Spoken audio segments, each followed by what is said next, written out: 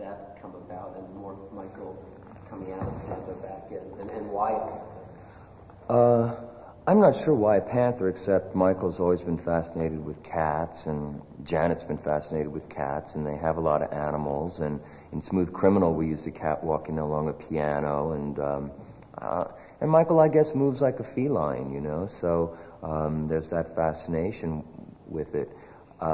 Originally, when the dance wasn't as large as the dance is now on the film, Michael felt that we should create a section that happened post the song where we would really just see him dancing by himself.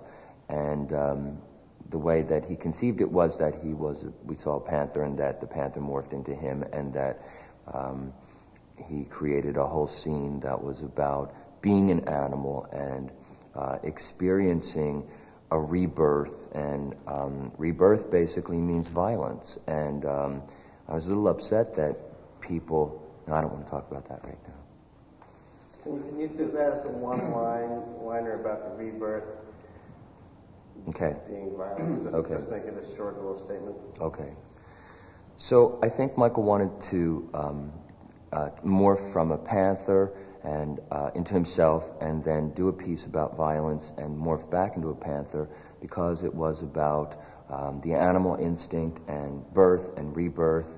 And birth and rebirth always travels with violence. Thus became the alley sequence. Yes, the alley sequence. You know, the alley sequence was about two scenes, two things. It was analogous to Macaulay Culkin's fantasy at the beginning, where he's frustrated with his family and goes through a bizarre fantasy of blowing his father through the roof. Now we know that's not real, you know. And Michael's was about the frustration of people being racist and not being able to just deal with black or white or yellow or red or green, and the violence that you feel inside. It was a fantasy. It was never meant to be actual. It was a fantasy. That's why he morphs from a panther and back into a panther. It's not Michael doing it. It's this fantastical character.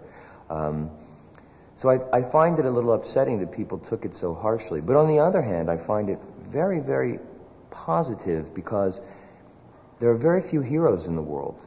And my heart was really warmed to know that both children and adults see Michael as a hero. You know, there's actually a person in the world that represents peace and harmony. And that's Michael Jackson. And when he steps outside of that, people just can't deal with it. And at first, where I was sort of angered at Michael's lack of artistic freedom, of people allowing him to have artistic freedom, my second reaction was, wow, we actually have a hero, you know, and made me very happy. So in other words, basically Michael's motivation towards that whole sequence is kind of just, you know, an animal, you know, allowing through the eyes of an animal to become, you know, to let all loose. Yeah, no, I think that what Michael wanted to create with this alley was this sort of allegorical sense of frustration, you know, of getting your frustrations out, you know, allowing the animal instinct inside of you to take over, you know, and vent your frustrations in different ways. And I mean, the car was an old junker. It wasn't a real operative car.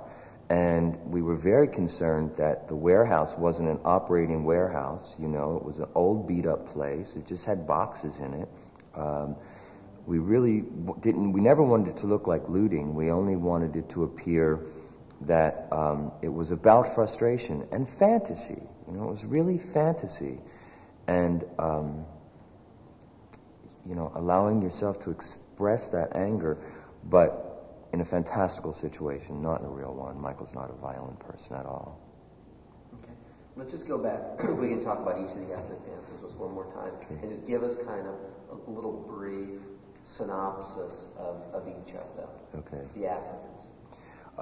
The Africans were actually 6 gentlemen who are dancers, and I put together a piece from a lot of Afro-Cuban steps that I had studied over the past 12 years. And, you know, nothing is truly authentic, but it's all taken from authentic movement.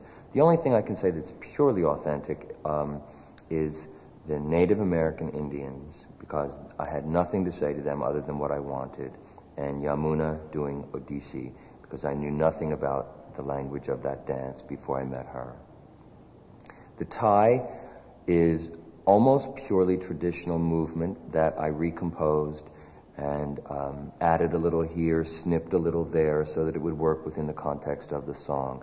The patterns are not authentic. The movement and gestures are completely authentic. The Native American Indians did all their own dancing. I saw many Native American Indians, and we used several different kinds. The little girls doing what's called the jingle dance. Two of the guys do completely freestyle movement, which would be comparable to street dancing in Native American terms. And the older man does the traditional dancing. I can't remember the name of it right now, but what he represents is a crow who's stomping down the grass with his feet before he's going to make his nest. The East Indian woman named Yamuna does a dance form called Odissi, which is basically a Hindu dance form. As she moves, her fingers represent stories, and they also represent the drum. So if she's doing a move that goes here and flips to here, what it symbolizes is that she's hitting the side of the drum, then she's becoming the sound of the drum as it resounds around her body.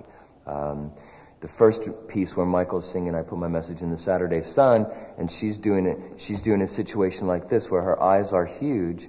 She's representing a god, and she's standing in a second position, very masculine pose. She represents a Hindu god who has a huge head and a little body and big, big eyes. Almost his entire head are just his eyes because he's an all-seeing god. So that's the movement that she's doing when she rolls her eyes from side to side, is the symbol of this god. It's absolutely fascinating dance piece. How about the location of the freeway? That doesn't mean anything. It's just fantasy. The location of the Odissi dance with Yamuna and Michael Jackson was just complete craziness. Michael and I decided that since we were sort of creating the dance section together,